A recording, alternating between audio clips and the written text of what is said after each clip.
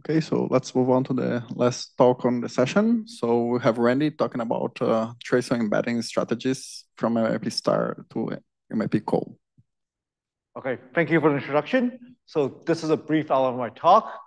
I first want to explain the different quantum correlations and the model entanglement we'll be using for this talk. So when we first want to talk about correlation set, you should really think about this as a mathematical model to describe a physical experiment for two separate players. There's a mic. In this case, imagine you have two separate players, which we'll call Alice and Bob respectively. They are both given a input x and y from some predetermined input set big X. And maybe when they do some local operations, they will get some answer set A and B from the answers. And a correlation is just a joint probability distribution of output between the two parties given the input, which is usually described as PAB/XY, denoting the probability of outputting A and B, given the input X and Y. And this is usually represented as a real vector 0, 1 within this set. So since we work on quantum information, the most common form of correlation we'll see is something called the quantum tensor correlation. In this case, Alice and Bob will pre-share some states psi within the Hilbert space HA tensor HB. And Alice and Bob, having receiving X and Y, would make the measurement on their own respective Hilbert space. So in this case, Alice would make AXA onto her half of the Hilbert space HA, and Bob would make a measurement on his half of the Hilbert space HB. And then, based on their measurement outcome, I'll put the answer A and B accordingly. And we call any probability distribution that can be arise in such an experiment to be a quantum tensor correlation. And we use CQS as a set of all possible quantum tensor correlation of this form. So another natural correlation that people consider that's more have a QFT favor is something called the quantum commuting correlations. So in this case, instead of having a state defined in its own separate Hilbert space, the state is actually defined in one Hilbert space, but Alice and Bob's measurement must commute instead. And this is something called the quantum commuting correlation. And if you look at this picture really carefully, you will notice that if you have the quantum tensor correlations, the Alice and Bob's observable commutes anyways. So actually, the set of quantum tensor correlation is contained within the quantum commuting correlation. However, due to the MIP circle RE theorem, the containment is actually not strict. Just to give a perspective why we kind of care about commuting correlations, imagine you have an experiment where the two parties are like far away. In this case, the model entanglement is often modeled as the quantum tensor correlations. However, as soon as we force the two parties to be operating in the same system and the same space, the model we have is actually not clear. By some QFT axioms, it could be the case that this is actually the commuting operator model of entanglement. And this is known as the Terelson's problem. If you're interested in this, I recommend you talk to an actual physicist. This is like secondhand information I got, but yeah. So before I kind of continue, I want to first introduce a concept of quantum strategies. For a correlation PXY-ABE, we call the POVM AXA BYB and say psi to be a quantum strategy for the correlation P if using the set of POVM in the state, you can actually get the correlation set from the experiments. So in some sense, the quantum strategy describes the behavior of the experimenter inside these experiments I described earlier, and correlation describe what we, as an observer of this experiment, really sees. And the reason why it's called strategy actually has to do with non-local games. If you're in previous talk, that should be kind of clear. So we actually know a lot about quantum correlations. We actually know a lot about theorems with quantum correlations.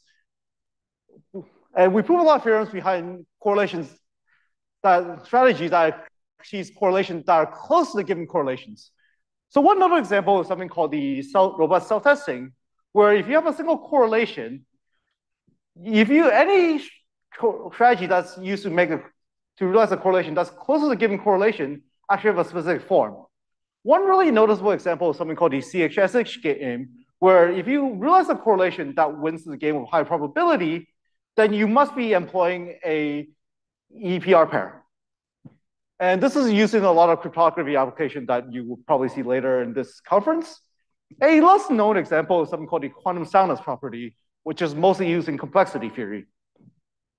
However, a lot of these theorems mostly proven in the tensor product model. And the reasoning is actually kind of special. It's not that special because only the commuting operator model only really differs from the tensor model in an infinite dimensional setting. So these theorems are often hard to generalize. And when I say hard to generalize, it's not exactly because some hardcore technique that's missing. It's really these like simple things, such as the Hilbert-Schmidt norm or the reduced density matrix, that we don't know how to do in an infinite dimensional case. And in fact, if you take all three of these properties and maybe 300 page of Cauchy Shorts, you will get an excellent paper on non-local games. And yeah, many of these simplifications are actually not realized in the infinite dimensional case in general. And this is what our work is designed to kind of solve. So we consider a class of strategy called tracial embeddable strategies. The way you should think about tracial embeddable strategy is a class of commuting operator strategies that are really much contains the nice property from the finite dimensional case. So I'll first give the formal definition. Please don't get scared. So a commuting operator strategy is a tracial embeddable strategy if there exists a tracial polynomial algebra, I, in the standard form on the Hilbert space, such that psi is equal to sigma phi for some positive elements sigma. And AXA, Alice observable, is in the algebra under this representation. And Bob's observable, BYB, is in the commuton of this representation. Okay, that's a lot of scary words that I just blur out. So let me just give you a really simple finite dimensional example to really highlight what I'm actually talking about. So if you just take a finite dimensional correlation, a tracial embeddable strategy has the following form, where this psi here is actually the maximum entangled state, and this sigma tensor I is actually the square root of the density matrix for the state for the strategy. And if you look at the sigma tau, this is just really much the finite dimensional version of psi is equal to sigma phi, as I listed earlier slide. The tracial state is really just a maximum entangled state, and the sigma is really just the positive square density matrix. And for the measurement operator, you can the Alice and Bob's observable, although being on their own register, must be in the same dimension. This is actually a really fancy way of finite dimensional saying Alice's observable must be in the algebra, and Bob's observable must be in the commuton of the algebra. So this form is actually really nice because if you have a finite dimensional quantum strategy, you can actually always realize it in this class of strategy by just enlarging one of the Hilbert space. And when I talk about tracial embeddable strategies, you should really think about strategies that are in this form with these characteristics. So as a main theorem of our work, we show that the closure of the set of correlation generated by tracial embeddable strategy is actually dense within the set of commuting operator correlations. This means that if we actually only care about theorems that are correlation that's approximate to the commuting operator model, then we can always assume that the underlying strategy is tracial embeddable, which is really easy to work with. Okay. Before I kind of go to the application, I want to just briefly mention the proof of the main theorem, although I'm not going to go into too much detail because my advisor told me if I go into any detail, most of you would just go straight to the beach and start checking a strong zero, regardless if you understood the talk or not. So I'm just going to go to one slide to actually quickly explain the detail for the few of you who know small normal algebra here. The rest of you, bear with me, okay? And the main proof technique actually relies on very heavy von Neumann algebra techniques. The main two ingredients are actually something called the Constantine-Takasaki theorem, which reduces the general von Neumann algebra to the semi-finite case. And the generalization, and then we use a generalization of choice RFD trick to get it to the finite case. Almost all of this is actually not approximation. The approximation mostly comes from getting the state into the right form because we require the state to be normal and kind of have this positive element attached behind it. Okay, that's the von Neumann algebra slide. If you stop paying attention, you can repay attention now. Okay, just the application. So as you can kind of tell by the title of the talk, this theorem is mostly used to work on the complexity of MIPco. So just briefly recapping what Kieran said last presentation. In this case, the complexity of MIPco is played between one verifier who's polynomial time bounded, and also two provers who are unbounded but could be dishonest. In this case, the prover would send one round of message to the two provers and get one round answer back.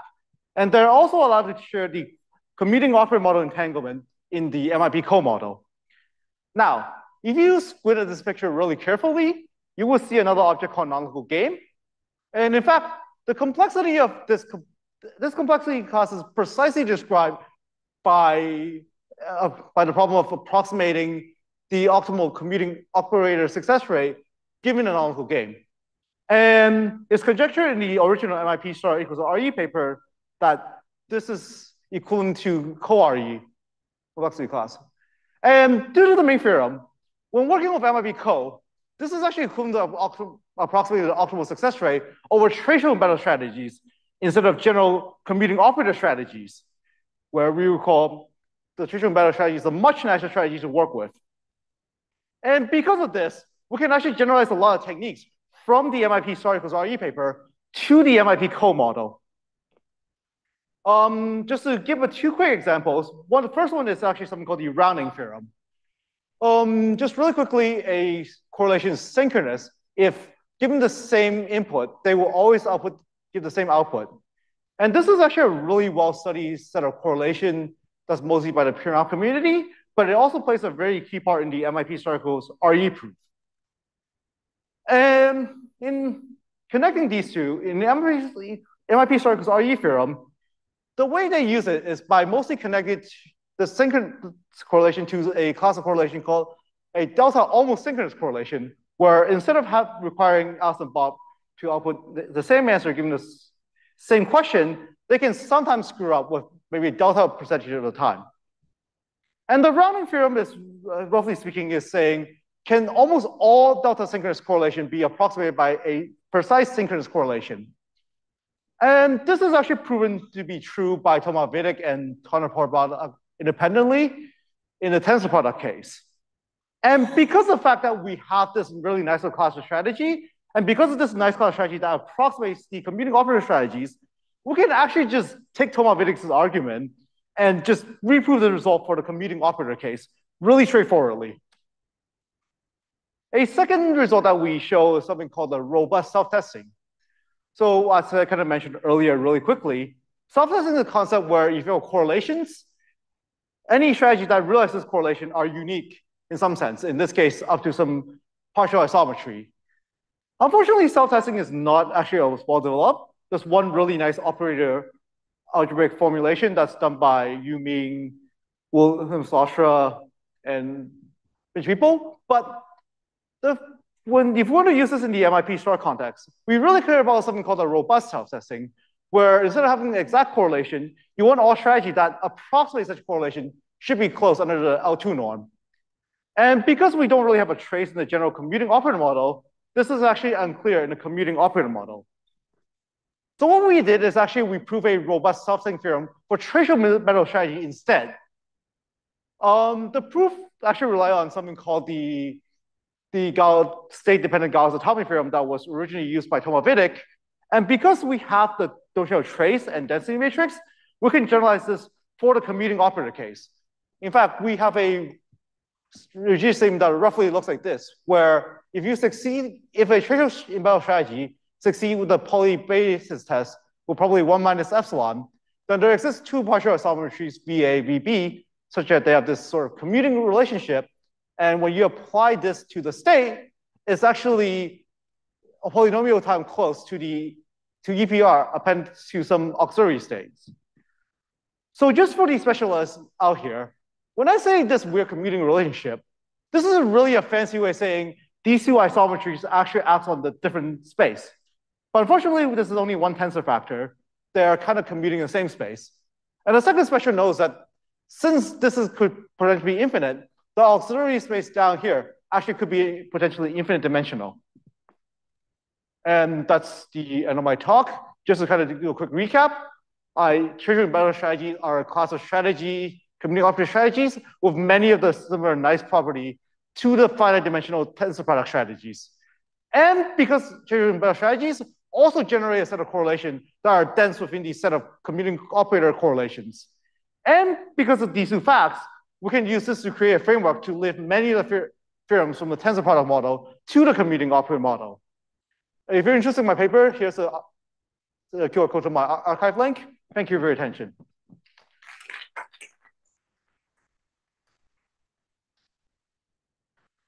Questions?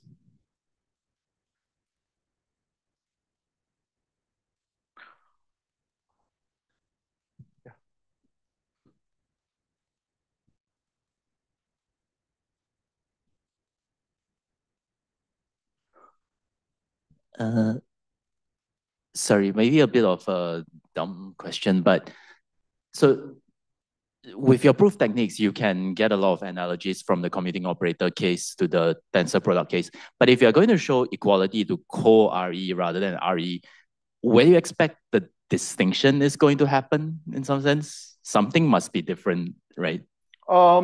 Because in the MIPco, you really only care about the approximation of quantum correlations.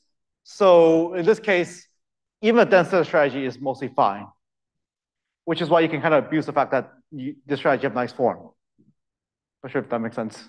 Right, but in some sense, like, you know, not everything would translate immediately, right? Because exactly rather, because you expect to get co-RE in the end here instead of RE. So was there a principal reason for expecting this in the first place, for example? So if you look at this from the t-verifier's perspective, he doesn't actually know the measurement operator or anything like that. He only sees a correlation set, right? So in some sense, if you have a correlation set that approximates things, this is fine. Does that make sense? Yeah. Okay, maybe I'll discuss it. Okay, let's discuss offline, yeah. Maybe a related question. So, okay, in this quest for proving MIPco equals co-RE, is there some intermediate question? For example, they had the NICSP is in MIP star, right? So is there something similar in this setting? Yes, I didn't actually mention this as part of my result, but because of this rounding theorem, it's actually also show that the quantum load individual degree test is actually sound in the Tracial embeddable strategies. Since you can actually use approximation, this also shows that NICSP is actually, NEXP is also inside MIPco. However, this is not too surprising since we expect MIPco is equal to co-RE, which is much bigger.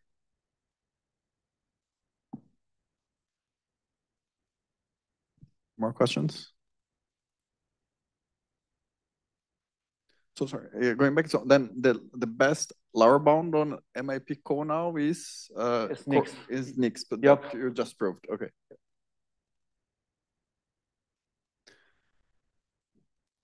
Any other question? If not, let's thank Randy again.